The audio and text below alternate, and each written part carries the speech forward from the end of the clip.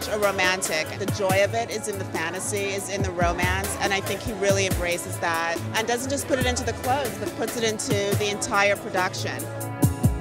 It's no wonder John Galliano isn't talking to the press after a show like that. He must be exhausted. But fortunately, we did get an inside track on all the different elements that went into that collection.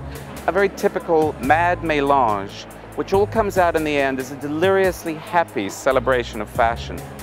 John gave me these 5 themes, and it's like combine them. So it's like, okay, we start off with Coney Island, and then combining it with the stories of Edie or Andy Warhol on holiday, you will see pieces that relate to each part of the set. It's going to be a beautiful show.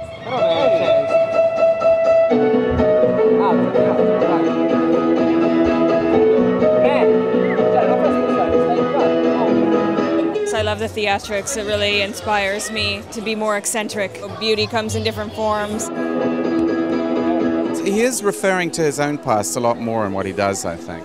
I think, John balances a big world. I mean, he works in a very commercial business, Dior and Galliano. He's a romantic, sensitive person. He's very close to the people around him. I think he touches on all that stuff, maybe more so now, Stephen Robinson's death, who knows? All those things that, mean something to him.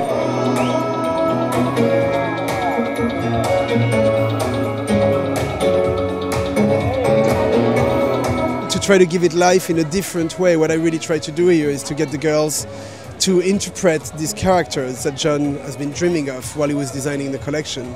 To one girl I'll say, pet the bird, and to the other girl I'll say, go on somebody's lap, and the third one I'll say, play with the boy on the high chair, And hopefully by the end of that it makes a collage that gives a story. He has his own sense of style and his own sense, and it's not just like a play or a mise en scène or a show, it's him. And that's why he's great, because it's real.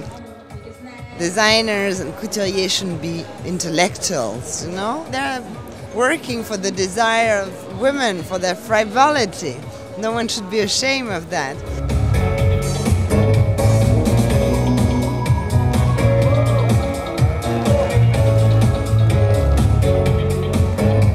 Well, he was hitting all the trends. I didn't feel this was really about a trend. To me, it was just about John sort of picking out all the motifs, icons, symbols, and then just raising the bar.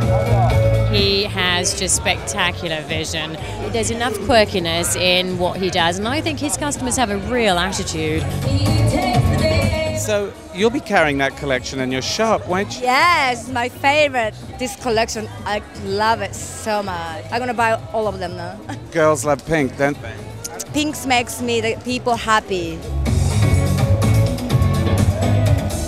It was a celebration of Stephen, of John, it was just vibrant, elegant, sexy, beautiful, gorgeous. What will you wear?